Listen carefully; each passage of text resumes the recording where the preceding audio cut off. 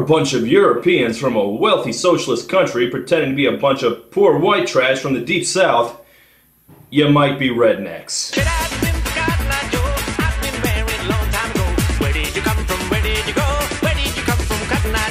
Welcome back to One Hit Wonderland, where we take a look at the full careers of bands and artists known for only one song.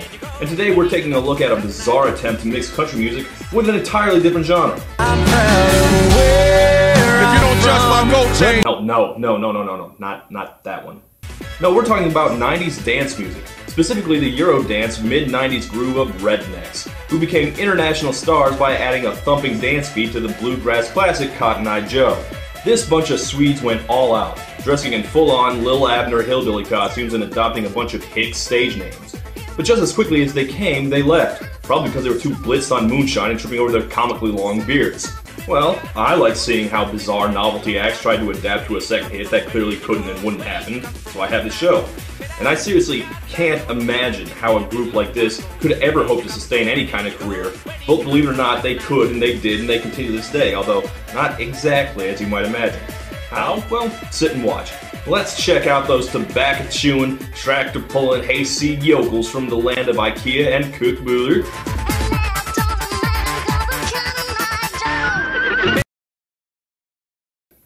Well, before Cotton Eye Joe, America was transitioning from an agrarian to an industrial society and was increasingly being torn apart by the question of slavery, when a songwriter whose name is lost to history composed a song about some guy named Joe stealing all the hot women in the county, which eventually became very popular in the latter half of the 19th century, becoming a bluegrass standard and later getting popular again in the 80s and 90s when the line dance craze took off. But I suppose you thought I meant what was going on with Rednex before Cotton Eye Joe.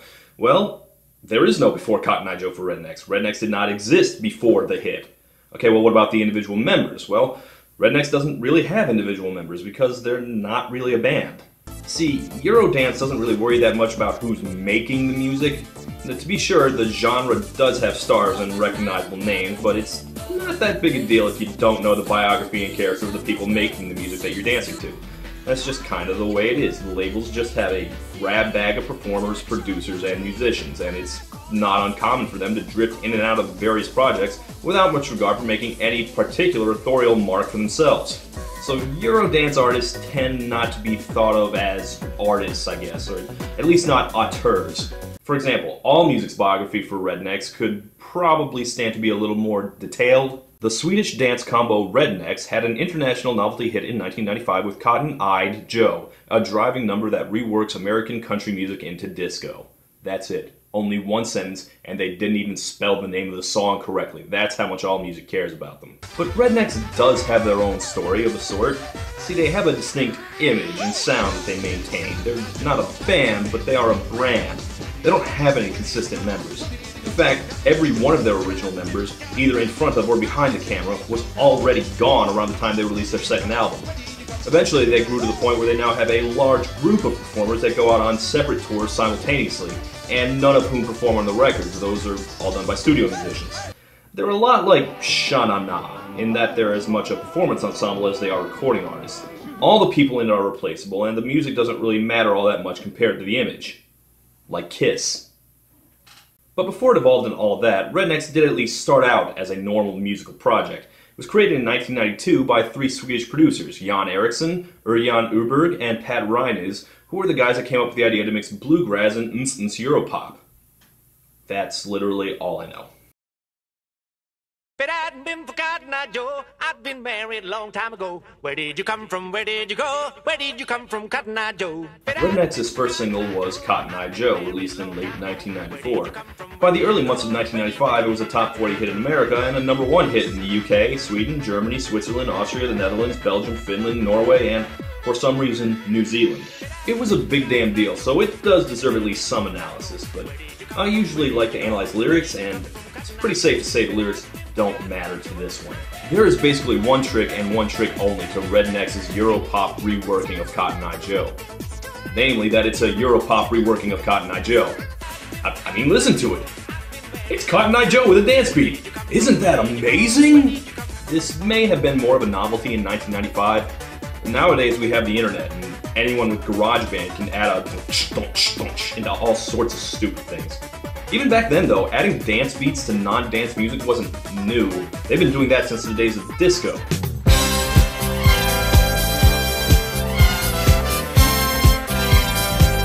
But Cotton Eye Joe isn't exactly worthless or lazy either.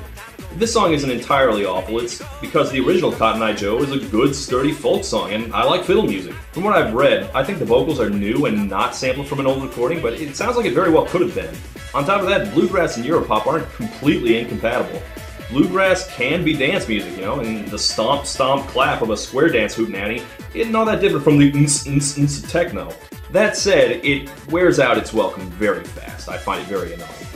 It doesn't exactly modulate or go up and down, it's just too much energy all at once.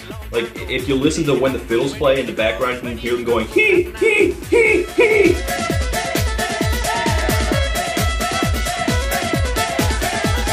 Once you notice it, you'll never not notice it. Also, they add their own new verses with a distinctly Swedish-sounding singer and a very not bluegrass melody that doesn't match at all. No, that does not work. Thank God the song is short. Now, many techno acts will dissolve pretty quickly when they run out of ideas, but Rednex were not one of them. Let's see what they came up with next. It's just the same song again.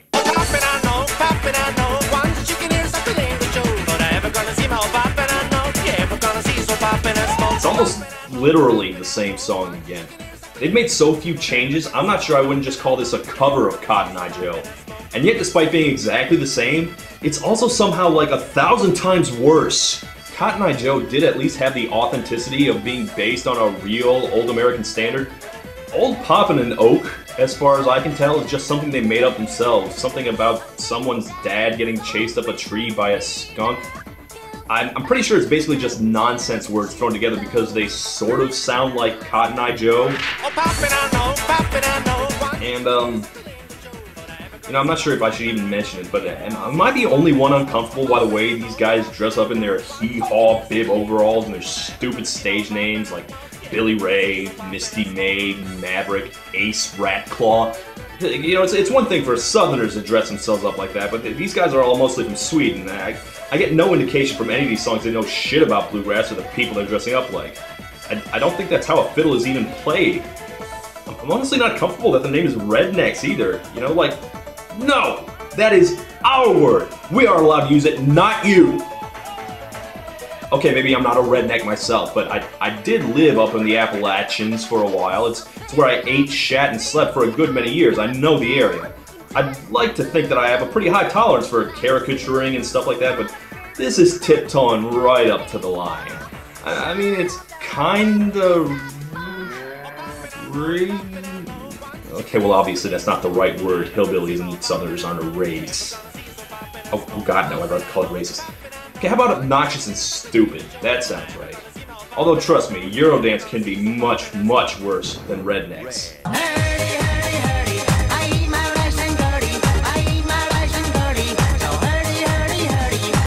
What the hell, Europe? I don't know, maybe it wouldn't rub me the wrong way if the music were better, but it's not. It's really bad. Ugh.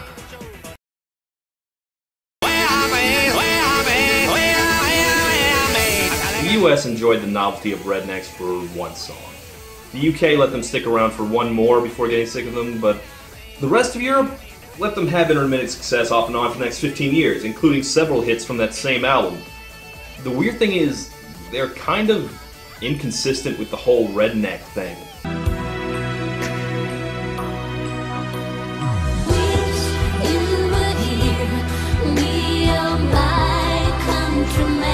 The two other big songs from that album were both ballads, and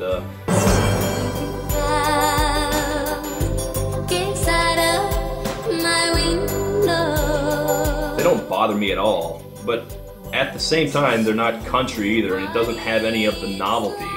I can't say I find them all that interesting. About 5 years later, Rednex regrouped and released a second album, and while they are still dressed like rednecks, they decided to expand their influence a bit. Look, this one has an African chant in it.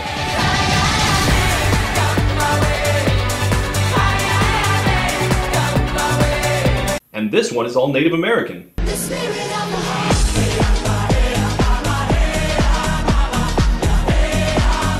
I guess they were smart enough to stay out of the video and not put on any headdresses themselves and start whooping out a war chant, thank God.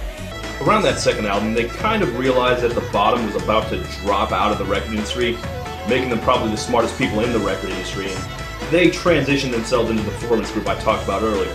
They never released a third album, but they have kept issuing singles off and on. For example, in 2008, they released a song called Football Is My Religion. Well, if there's anything actual Rednex like more than football, I don't know it, but of course that's not the football they're talking about. Wave your hands, football is our religion. No, this is actually the unofficial anthem for the 2008 European Soccer Championships. So they're dressed as American cowboys singing about soccer. If you're not going to commit to your gimmick, I don't even know why you still have it. By the way, Sweden got knocked out in the first round of that tournament, in case you were wondering. And in case you think this means they've evolved away from clumsily grafting dance beats onto a sad reworking of bluegrass, think again. Yeah, they are still flogging that dead pony to this day. I believe the brand, Rednex, and their parent company are still owned by the same three producers who started the project in 1992. They put the entirety of the band and its trademarks and properties for sale in 2007 for $1.5 million. As of 2013, that price tag has actually gone up to $2.9 million. As of yet, there have been no takers. I really grew to loathe this band over the course of this review. That said, did they deserve better? Well, they actually did about as well, probably even better than you can expect a novelty Europop group to do, and honestly not all of their songs are bad. I kinda like that Native American one and the African one. But yeah, you only have to hear one techno version of The Devil Went Down to Georgia before you give up on the entire enterprise. Oh yeah, I forgot to mention that one. Oh well, thank God I still had the chance to share that one with you. The devil went down to Georgia. He was looking for a soul to steal. He was in a bind because he's way behind and willing to make a deal. So yeah, Rednex. One gimmick extended far too long. And remember, it can all be yours if you've got $3 million to spend. Can you believe no one's invested in this amazing business opportunity yet? Wow. Where did you come from? Where did you go? Where did you come from, Cotton Eye Joe?